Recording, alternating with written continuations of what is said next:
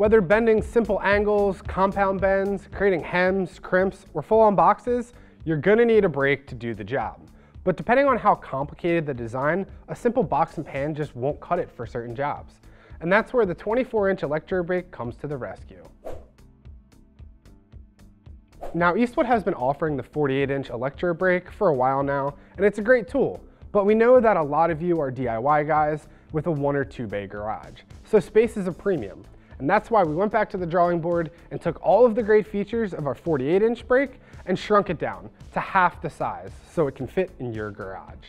To start off, even with its smaller frame, it's going to be able to bend metal up to 24 inches wide and with no back, so there's no depth limit.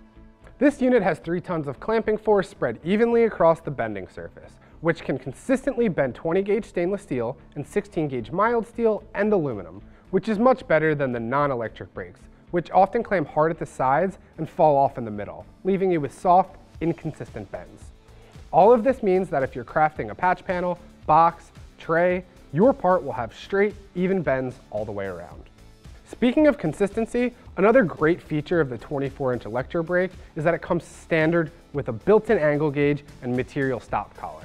This sounds simple, but if you're doing a project with several repeated bends, the stop collar will be a lifesaver. You can simply set it to your desired angle and bend it up, giving you the same exact bend each and every time. One of the best things about this brake though is that you can switch from one kind and style of bend to another in seconds, thanks to the multiple included clamping bars. The 24-inch by 4-inch clamping bar, the 24-inch by 4-inch slotted clamping bar, individual but slotted fingers ranging from 1 to 11 inches wide, and we even give you a tray in the back to store those when not in use.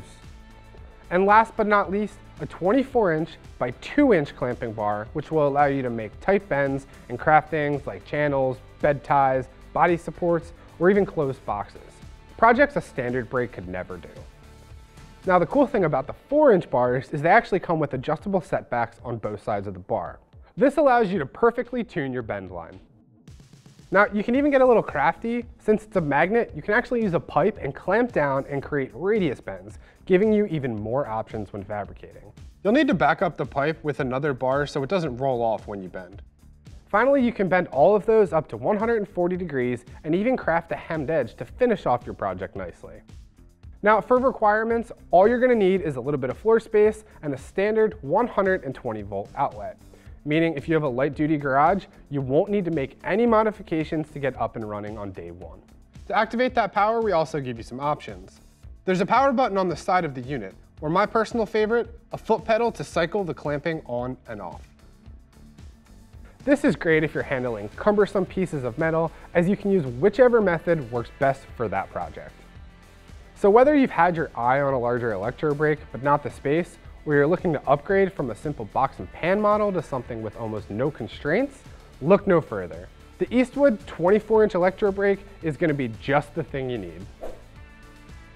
For more information on this or any of our other products, just head over to eastwood.com.